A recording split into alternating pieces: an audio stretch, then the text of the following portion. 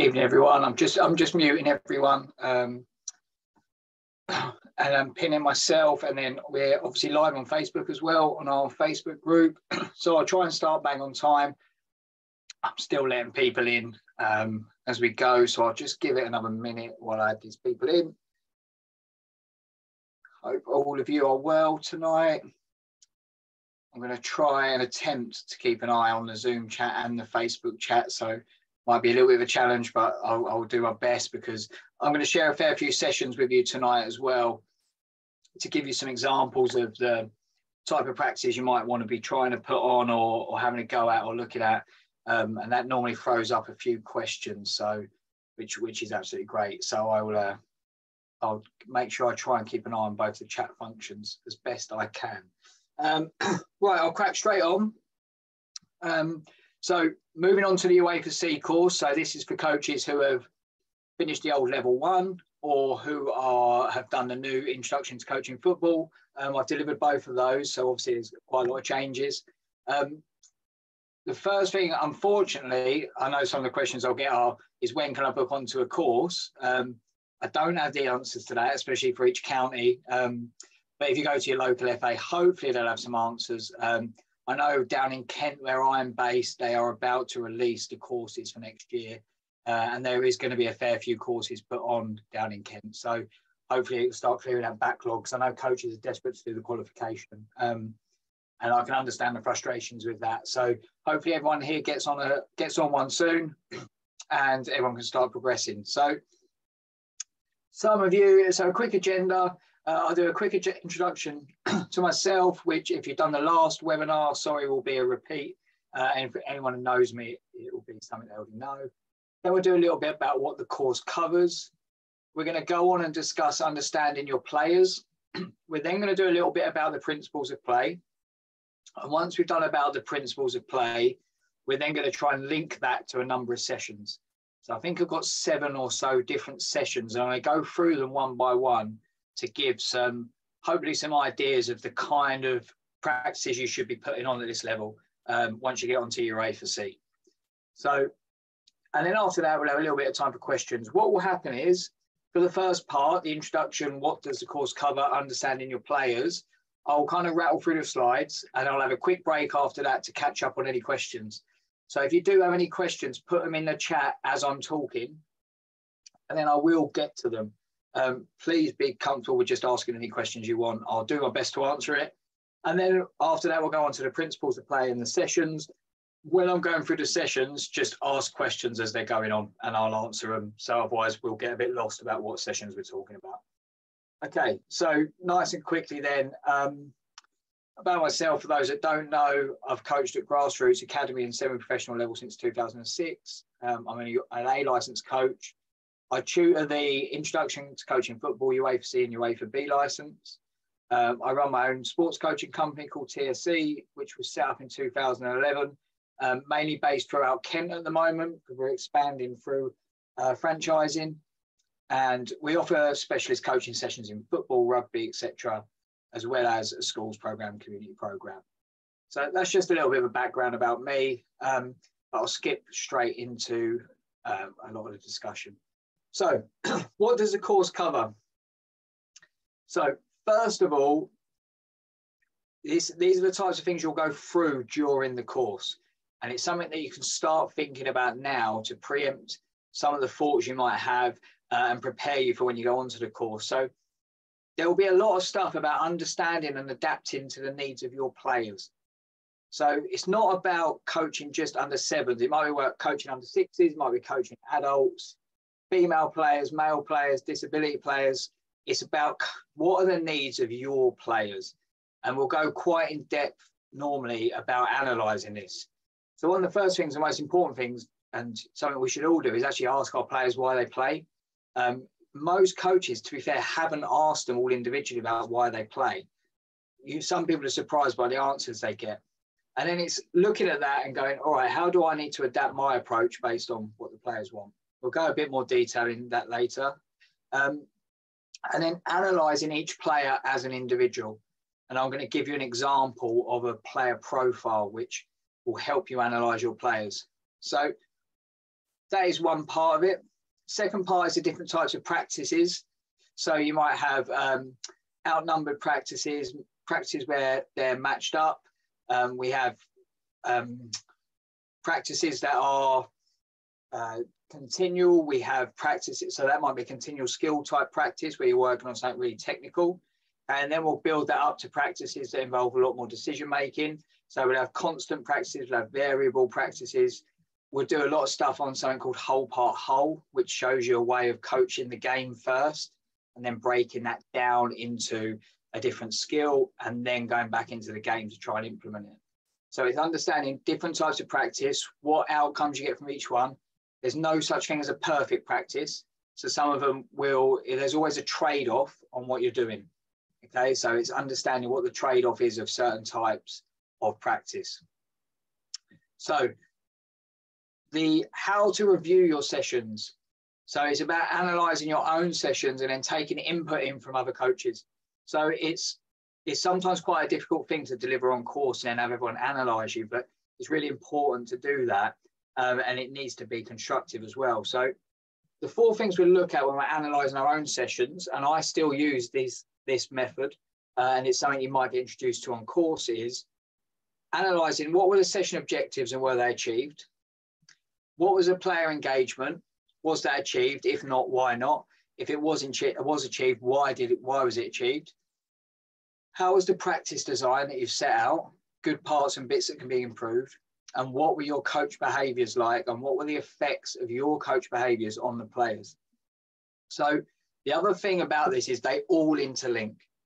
So if player engagement is low, it might not be because the players aren't behaving. It might be because the practice design isn't involving all the players or challenging them enough. Okay, it might be that the coach behaviours are affecting the player engagement. So if they're actually in a positive way, the coach might be really positive, really encouraging to players, always giving them positive feedback and saying, this is something so-and-so has done well. Who else can try and do that? Might engage the players more. So it's about how these 4 areas all interlink with each other because they all affect each other. A big part of the course is how to create skillful players. So the question is, what is a skillful player? That's a question that if someone wants to chuck something in the chat, what is their opinion on what a skillful player is? And you can chuck that in the chat on Facebook or Zoom, and then I'll try and come back to it later. So how to create skillful players, and how do we then create sessions and an environment to allow those players to become more skillful?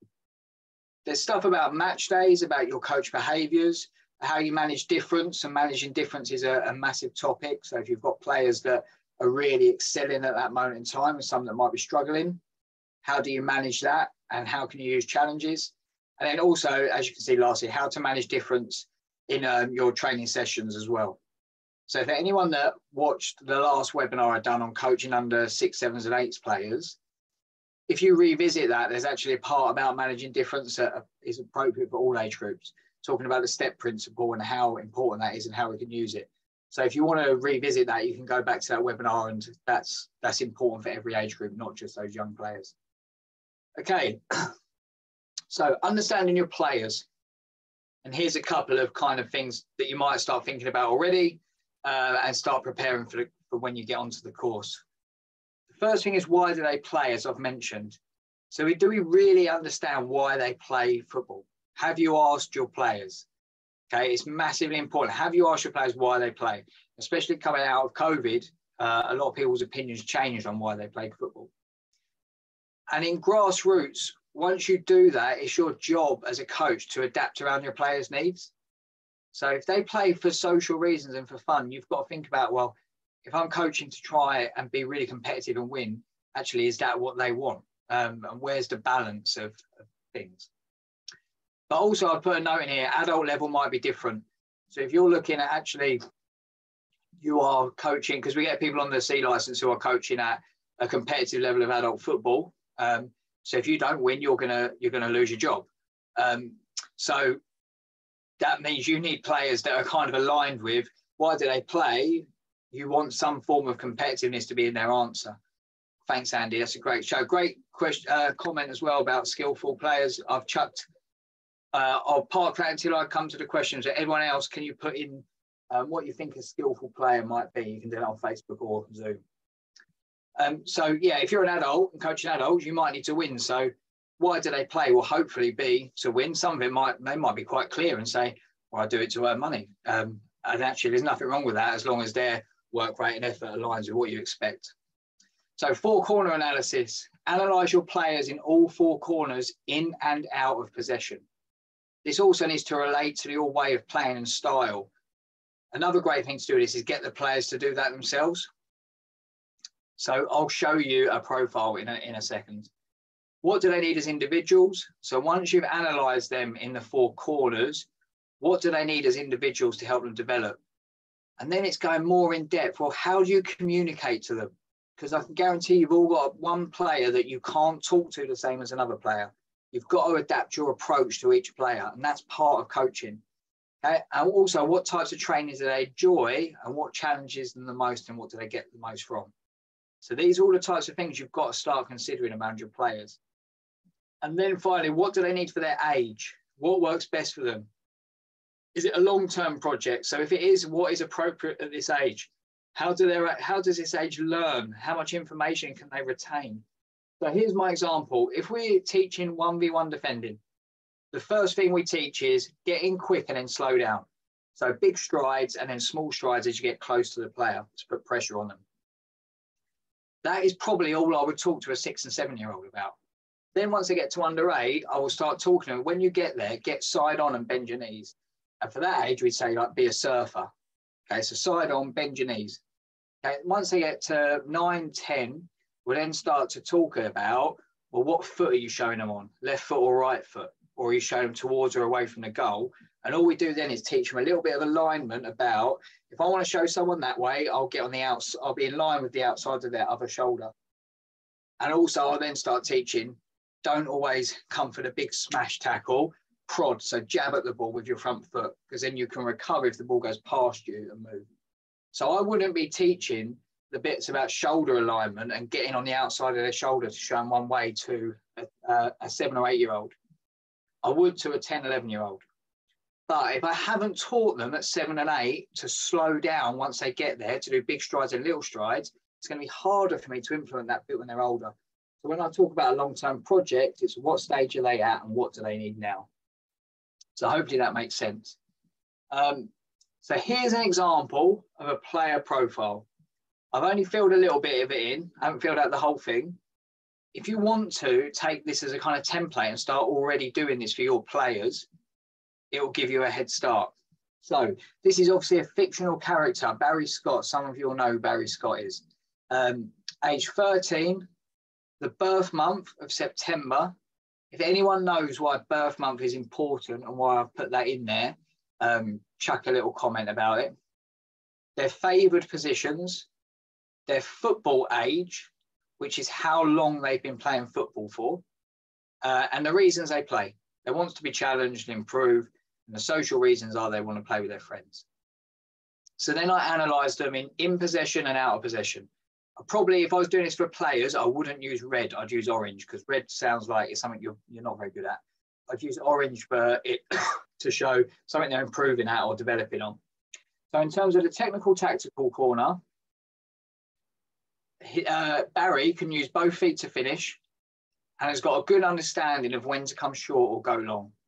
Okay, so Barry is obviously, like as you see in position, is one of my strikers.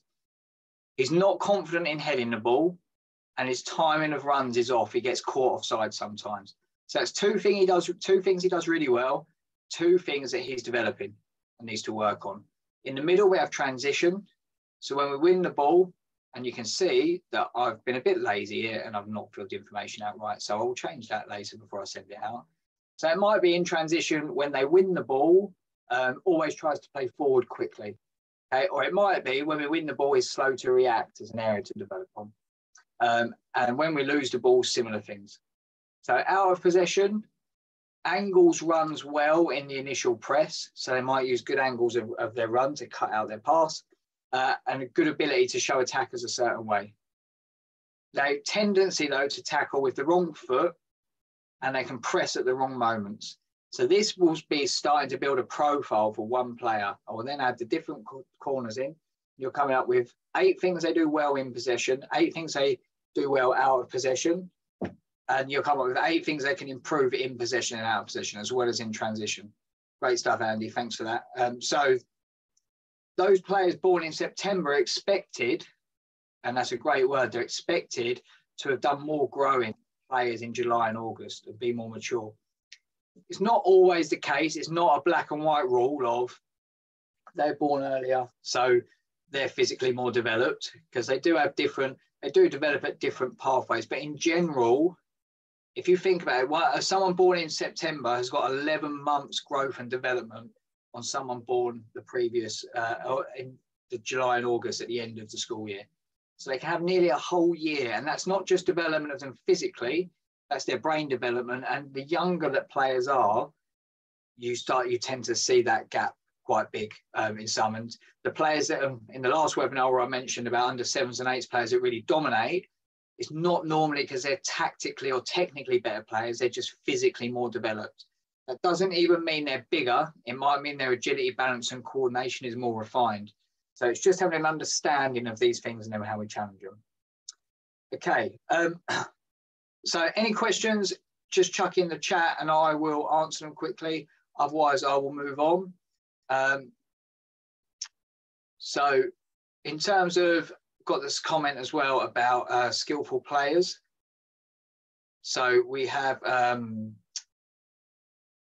if you ask your players, they'll say Messi or Ronaldo, but skill can come from everything, be that defending like Van Dijk, someone with vision and craft of De Bruyne, or the ability to go past people like Messi. Okay, so yeah, and that's a perfect answer. So a lot of the times when we'll ask younger players what skill is, they'll reference or relate to kind of take on and dribbling moves. But skill's such a bigger thing than that. So the defensive side of skill, timing your tackle, understanding where to position yourself so you can be able to intercept. Okay, on the ball, that vision to play that pass, their finishing ability, their ability to manipulate the ball in different ways with both feet. So skill is a wide variety of things, and that's what will happen on the course. It'll be how do you develop all of these things during your practices, but challenging the individuals within that practice on what they need to work on. So here I might design a practice that makes Barry, and we're working on possession-based possession and trying to play forward and penetrate, which I'll show you some examples of later. But within that session, I might start giving Barry a challenge on the timing of his runs, or I might give him some extra attention when I'm coaching on the time of those runs. So if I relate this back to what are they like as a person, if Barry's a young player that doesn't like attention and doesn't like being coached in front of the whole group because they find it quite intimidating, my approach as a coach might be, I'm going to do drive-bys with Barry, which means I will just kind of, while the game's going on or the practice is going on, I'll walk past and have a quick word. Well, think about the timing of your run there. When you see that someone's got their head down, don't make your run yet. But when they get their head up, that means they can see you and where you're about to make your run. So when they get their head up, then try making your run. And I might do that as I walk past that player, and that's taking all of the player's needs into account. So yeah, that's what we would do that. Cheers, Darren, for your Barry Scott comment. Darren is a very good coach I know that I've worked with for a long time. So please feel free as well to ask Darren any questions that might come up. So moving on from this, I'm going to go a little bit into principles of play. So what we get asked a lot on course is about that transition from 5-a-side to 7-a-side to 9-a-side to 11-a-side. If you get the principles of play right, it doesn't matter what format you are playing. So these are the things you need to concentrate on. So in possession and out of possession. So in possession, we have penetration, creating space, movement, support, and creativity. These should happen in any match, and they should be happening in your sessions and your practices. because your practices need to look game related. So first of all, penetration is our first priority. We're trying to break lines and move up the pitch, but with a focus on accuracy, timing and deception. It's not just about smashing the ball up the pitch. It's about playing the ball up the pitch in a controlled manner. Ultimately, that's what we're trying to do, is trying to penetrate. So for me, that's the number one principle. So in your practice, there needs to be some opportunities to penetrate, or we need to create opportunities to penetrate.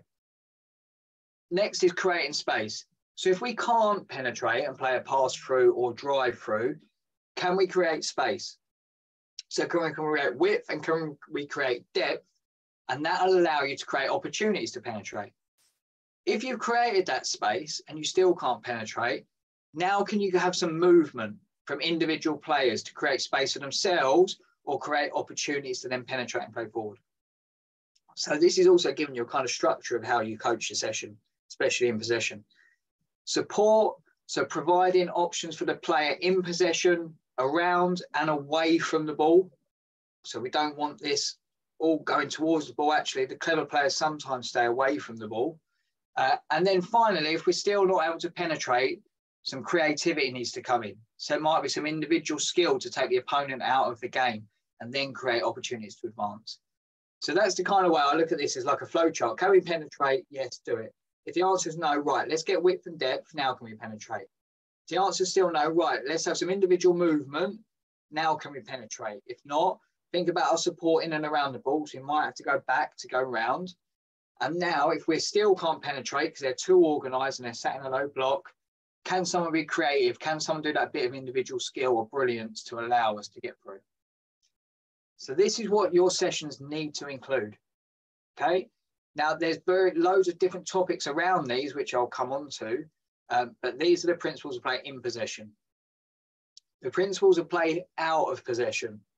So we've got press. So that's pressing the ball individually and as a collective unit. The idea is to cut out passing options and dictate where the opponents play.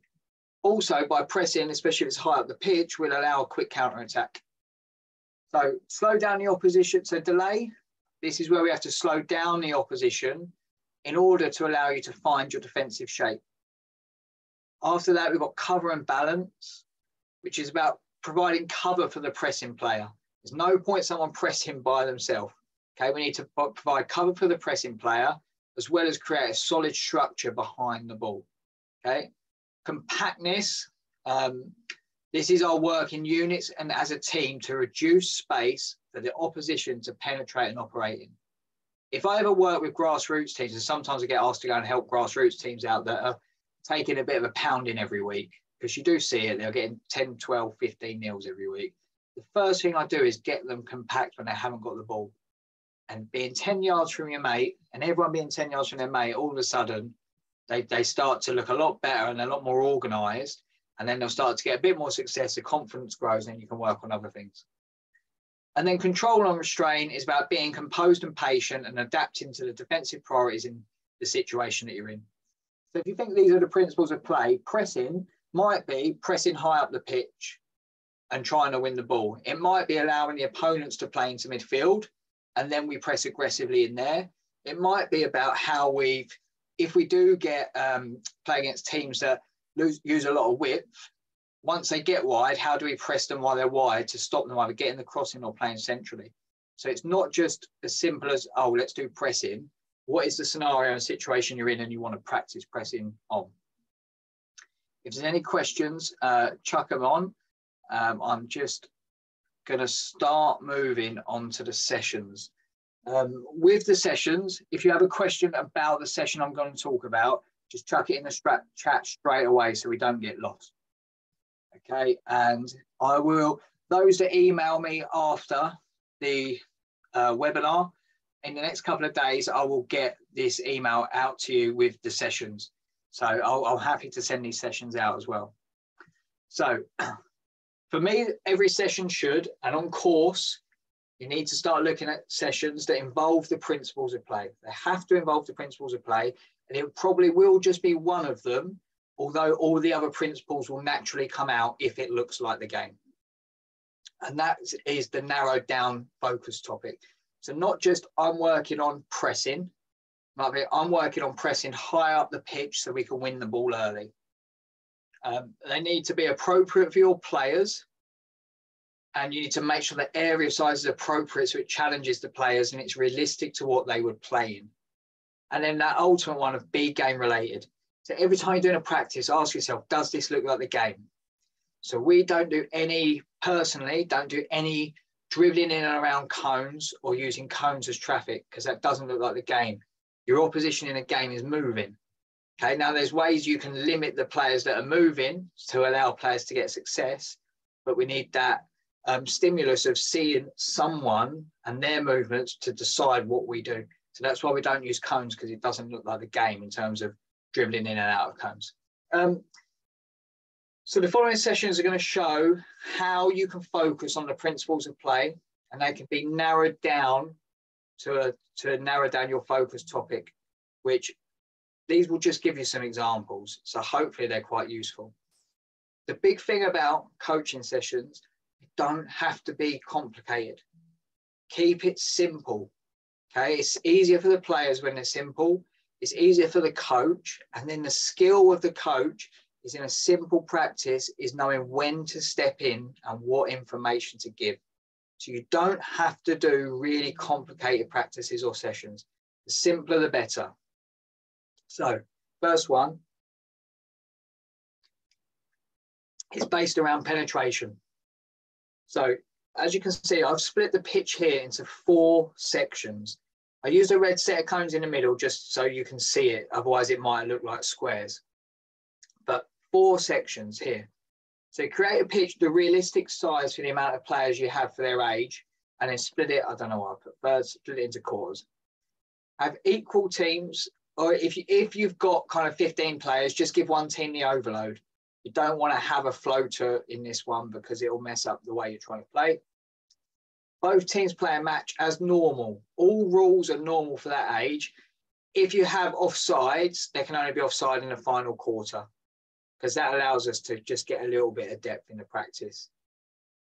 This is important. You'll hear me repeat this constantly for nearly every practice I do. Players are not restricted to their zones. So if you go back to that part about player engagement, normally if players are restricted into a zone, straight away you see their engagement go down. So they're not restricted to their zones. They're just there as a guideline for the point system. Now, what we're trying to do through this practice is, if you go to the first point, coaching point, can your first thought be, can I play forward? That's where they can just look to the next zone. So always look to see if you can at least play into the next zone is one thing you might say to your players. But then we put this rule in. If a team plays forward and it misses out a quarter, there's a lot of thirds in here when it's in quarters, and it misses out a quarter, and then the team go on to score, it's worth 3 goals. So what we're trying to do is get them to get their head up and penetrate forward. So it's not about the ball coming here and just playing this easy pass in there. Actually, if you can play a pass to this player and their safe side, 2 zones up, that's better. So penetration, we kind of say the best furthest forward pass that you can play. So the furthest forward pass this goalkeeper can play is this striker. But is it the best pass? Probably not, because you're going to play it long and lofted. It's going to create a 50-50. But actually, for me, if this goalkeeper can play out to the right fullback, right in front of their feet, that's probably at this moment in time the best furthest forward pass, or this midfielder that's just dropped off. What might happen, and I've preempted it in the instructions, is they do start smashing it and just smashing it forward all the time. So going, well, you say, I want to skip the zones out. And if the argument is actually, if it's being successful for them, fair enough. But I, at this point, might put in a rule of you're not allowed to play over head height, because that actually encourages them to look for passes that are penetrating on the floor. So they'll start looking for gaps between the defenders. These blues should start making runs between defenders or a little bit higher up the pitch. And then the skill as a coach is thinking about, so if we go back to another principle of play, support, if this player is under pressure and everyone's 2 or 3 quarters up ahead the pitch, that's not the right level of support. So if the player is under pressure, the way I summarize support for all players, to make it nice and simple, if the player on the ball is under pressure, you need to make a movement to support them so they can make a pass at an angle. So if they're under pressure, go and support. If the player on the ball is under no pressure, then you can make a run forward. So it's as simple as that. If they're under pressure, go support. If they're not under pressure, make a run. And that's it. That's it. You don't need to give players any more than that. So the coaching points we're using here is, can your first thought be, can I play forward? Because a lot of it with penetration might be psychological. Adjust body shape to be able to see the big picture. So that means when you receive the ball, can you see both sides of the pitch? If you're receiving it coming across you to switch play, can you see where it's coming from, where it's going, and both sides of the pitch? If you're receiving the ball straight off the goalkeeper, I'd be asking, can your body be in a position you can see both goals? So that's opening your body to see the big picture. Can we get width and depth as a team? Because that will create more opportunities to play a penetrating pass. And then it's about the weight of pass. So the next person can do what they want to do with the ball, and the quality of pass. So everyone does these little passes where people will fizz a ball in, and because it technically looks really good, they say, oh, that's a good pass. It's only a good pass if the next person can do what they want to do with the ball. So if they can't do what they want to do with the ball, is it a good pass? So that's something for me about what quality of pass means, if anyone asks. Now, a simplified version of penetration. Nice and easy. Create an area size appropriate for your players' age group and the amount of players you have. I would do no more than 4v4 in the middle. So if you start to get 12 players, I'd have 2 lots of 2v2 in the middle with servers on each one.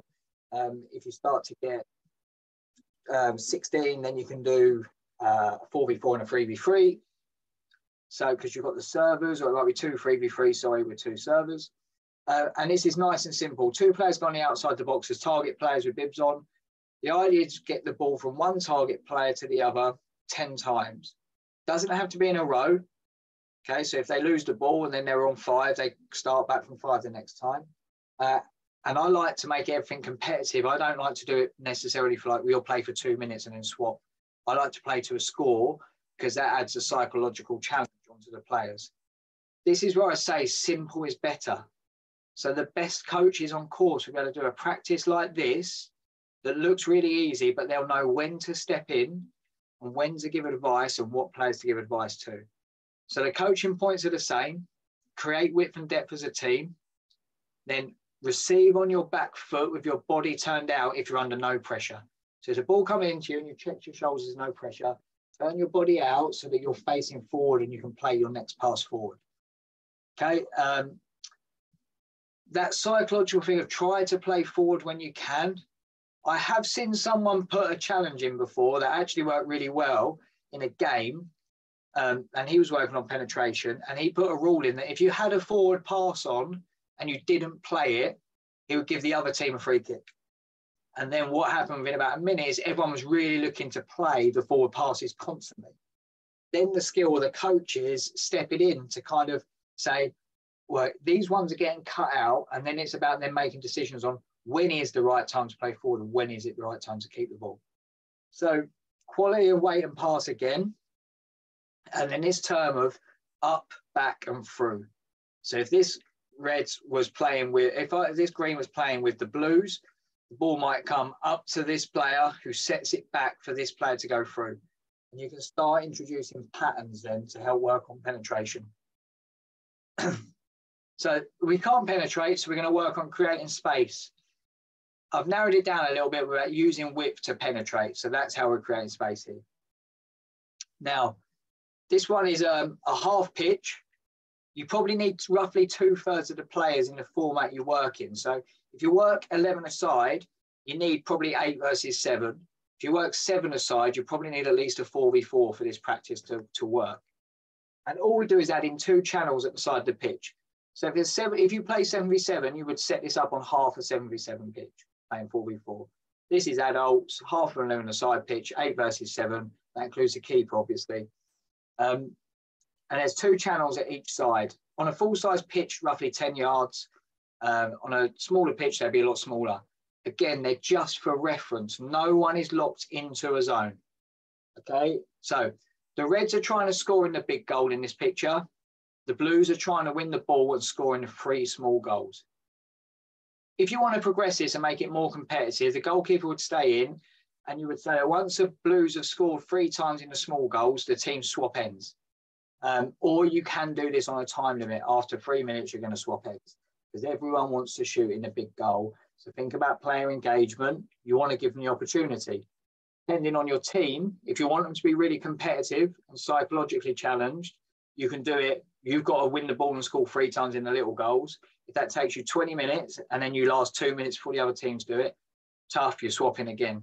If you were doing it with younger players and you want to give them lots of opportunities to have a go and try, do it for a time limit.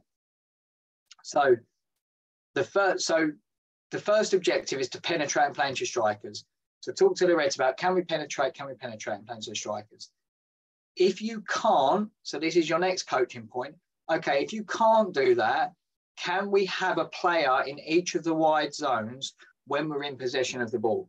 This will, by saying and having these reference points of the zones, not that they've got to be there, because also you get rotation of different players doing it this way.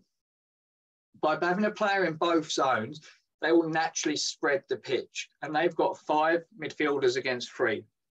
Okay, and then you can talk to them about move the ball side to side to see if an opportunity comes up for a wide player to either attack the line, unopposed or 1v1, or as you start moving the ball side to side, do opportunities to penetrate now come up. So it's when they turn to play that way, can they have the little look at the corner of their eye and see, now I can play to the striker and be really clever and fizzy into the striker's feet. The reason why we say penetrate first is, even if you're trying to use a lot of width in your team, if you play centrally, the other team will naturally compact to the centre of the pitch, which then creates even more space for your wide players. So even if a lot of your attacking tactics are based on your wide players getting the ball, if you play your first passes central, that will actually create more time for the wide players because the other team will then start to do that. And then the last coaching point is when the ball is in one channel, and especially as that player starts to come forward, can the player that was in the other channel come inside and start to attack the far post? Because there's no point me stood right out there in a channel when the ball's crossed. Okay, so it starts to introduce more tactical topics and into this now. Then we go back to a nice and simple one, but you can make this one really complicated. I've done this with 7-year-olds and I've done it with 27-year-olds. So create a square roughly 20 by 20. And this is about using rotation to create space. So a great one for working with your kind of defenders and midfielder, your midfielders and strikers, your midfielders as a unit, or for younger players, just working on rotation in general. So create a square roughly 20 by 20. And the aim is to get end-to-end 10 times again. Doesn't have to be continuous. But the rule is you must always have one player in each half. So you'll notice there's a halfway line. And there's no leeway on it. If any point all 3 players go out, free kick to the other team. So, and you've got your 2 servers. So basically what happens is they start to rotate naturally. So a blue will drop in here. And then the other one you will hope will start to drop out. Or if the blue drops in here, you can still have 2 in here as long as there's 1 up here. So coaching points are, can you penetrate and play forward to the target player? Even if that means missing an area out. So if someone receives it in the bottom area and plays straight through, that's great. Then one of the next things you can put in is, and you can put this in as a rule of you must, or you can use can you try to get players to rotate every time the ball goes out to a server. What you might need to do is make it as a rule first. The player that plays out to the server must get into the other half. And then someone will come in and take their place. You're forcing the rotation, but once they start to get used to it, they will do it naturally. And I promise you now, if you can get any of your teams doing this, that as soon as someone plays into the server, they get out and into the other area, someone comes back into that end, you will get end-to-end non-stop because of a little bit of good rotation. What you then need to do is talk to the players about what good rotation looks like, because it'll amaze you. What will happen is if this blue drops out here, this blue will actually run exactly where they were and go stand next to the defender a lot of the time, which it baffles me, but a lot of people do it. So if this blue comes out, this player will go and rotate, encourage them to rotate into the space that's left. Then when they're rotating, we want to adjust their body shape. If you're the player coming, if you just played into the server and you're going to get out and into the other area, you've got to adjust your shape, body shape and your run so that you can see the ball at all times. because we've all seen that player that then starts running away, the ball gets played to them and they're not looking at it. And the player that comes and drops into the area to receive the ball, always try to encourage them to return and receive on their back foot so they can play forward quickly, because they will usually be in space. The other thing is penetration. I've talked a lot about is of passing. It can be dribbling and driving into the space as well. So in this practice, if this blue player gets the ball, he can drive into the space, or she can drive into the space. But because of this rule of one player has to drop out, someone will hopefully do that. And actually, that's just giving yourself solidity in transition. So instead of everyone bombing forward, it is someone clever enough to go, oh, they're driving forward with the ball, I'm going to need to drop back in and provide some solidity. Okay, so getting there, onto out of possession now. I've shared this practice before. It's one of my favourite practices. A normal pitch, this one is split into thirds. Again, they're not restricted, but they play a normal game. But if they win the ball, so if the red team win the ball in this top third, it's worth 3, and then score, it's worth 3 goals. If they win it in the middle third and then go and score, it's worth 2. If they win it in the bottom third and then go and score, it's worth 1. Okay, so, and obviously for the Blues, the top end up here would be 3 points, 2 points, 1 point. This encourages them to then high press and try and win the ball high up the pitch. Skill of the coach is when they go a bit silly and they all go up there and they just get played past. It's understanding how and when are we pressing. And then a progression of this practice is to ask them how they're going to do it, first of all. So you don't change the rules yet. Get the players to discuss it. How are you going to win the ball up here? What are you going to do? No matter, I don't care if they're 7 or adults, let them have a go at coming up their own tactics. Okay? Then to progress the practice further, you can let them pick what area they want to be worth 3 points. So they might go, do you know what? The opposition are really quick. They're a lot quicker than us. We're going to sit in a low block, and if we're going to not allow any space for them to play, so we're going to make our defensive end worth 3 points, but then we're going to counter-attack really quickly if we can. Let them come up with their own ideas. It's absolutely fine what they do, and this is how to teach players tactics, whether, again, kids or adults. Let them come up with their ideas and their tactics and see if it works. So a couple of coaching points you might add in for the Reds. Okay, if you notice, the Reds here have dropped off.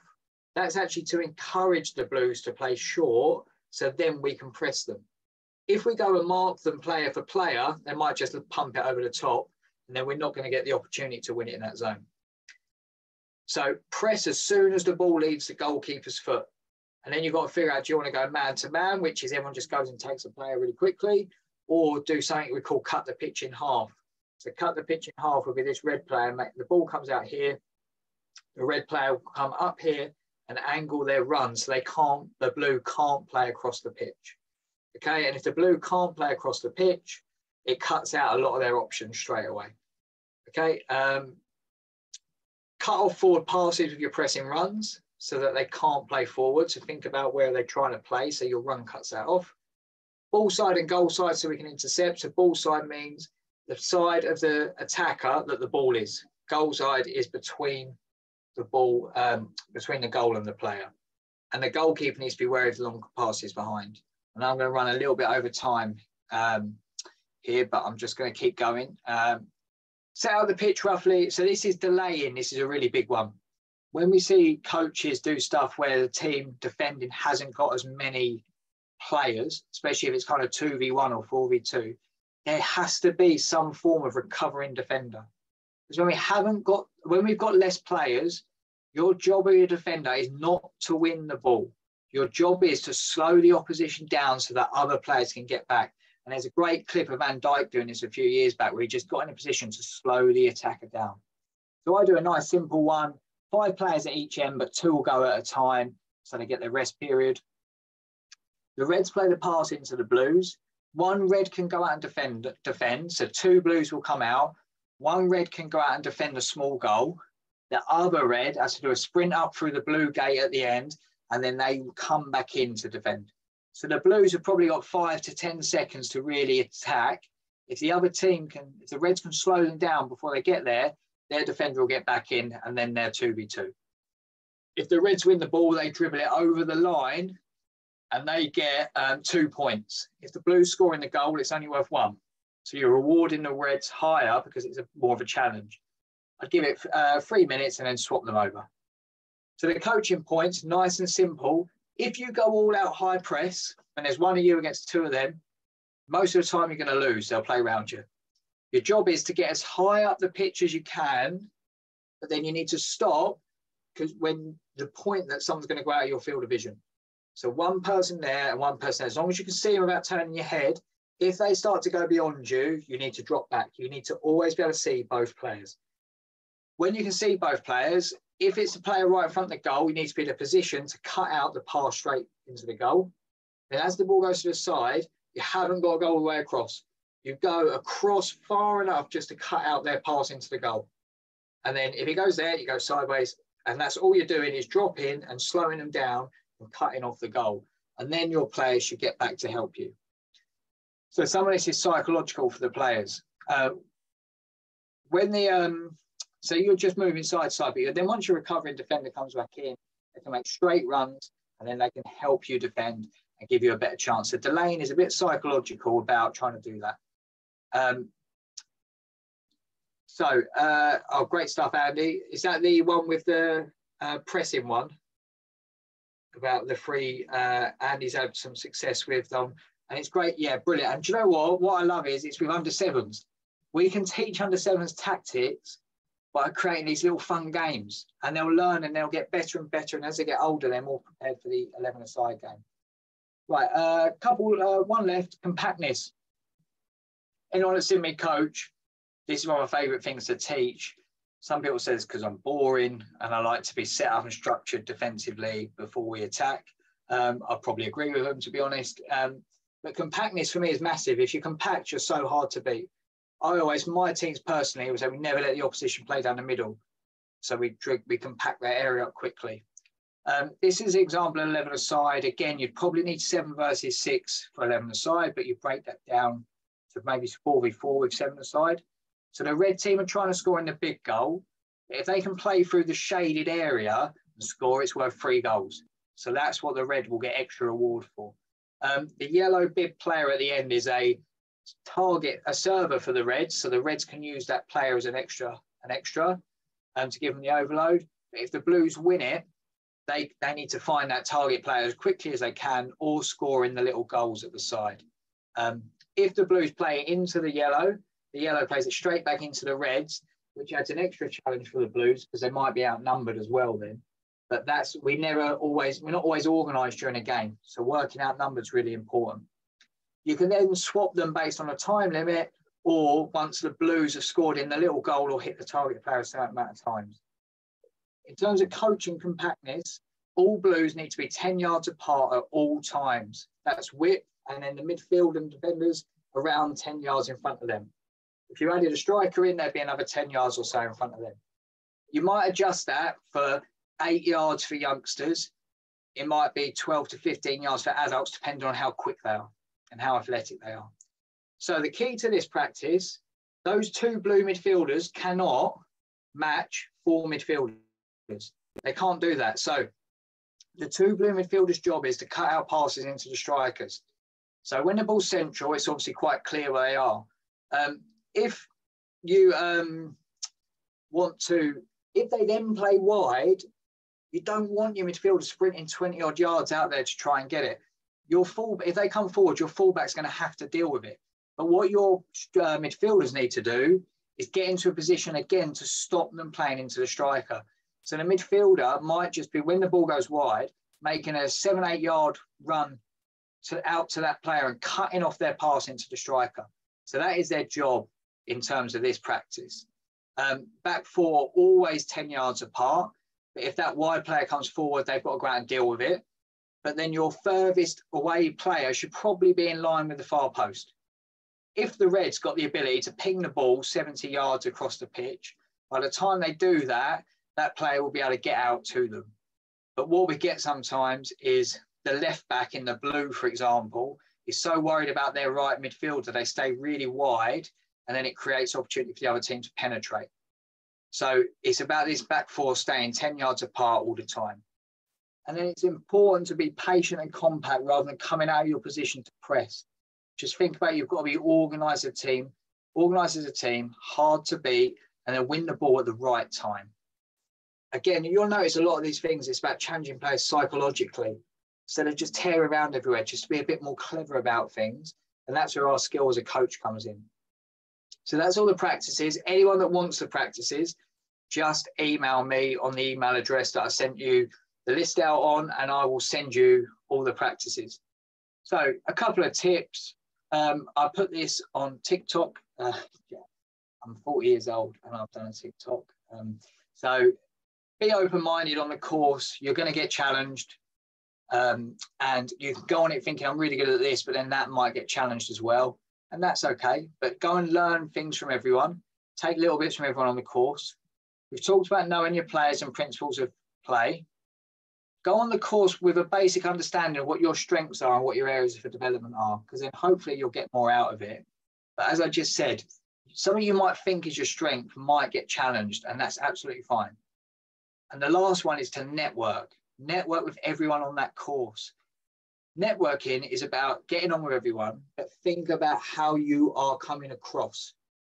Are you coming across as someone that thinks they know everything, is maybe a bit aggressive or isn't open to conversations, doesn't like being challenged?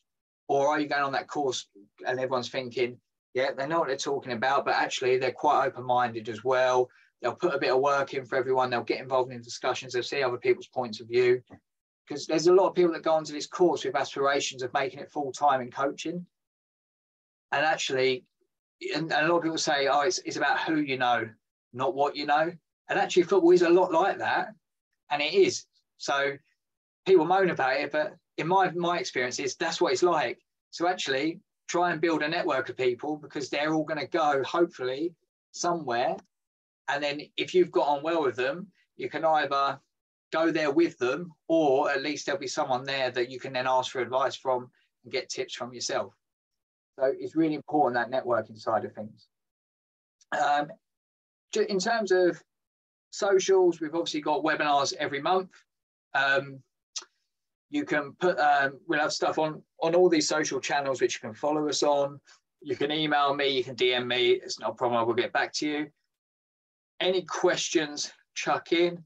Any idea, Rob, when you can apply for them? So I just, in Kent, they are meant to be releasing at least 2, maybe 3 or 4 courses in the next week or so. I don't know if every county is the same, but I do know that the plan is to roll a lot of courses out this year. But your best bet is asking County FA about that. Although the courses aren't run by County FA anymore, they're run centrally from George's Park.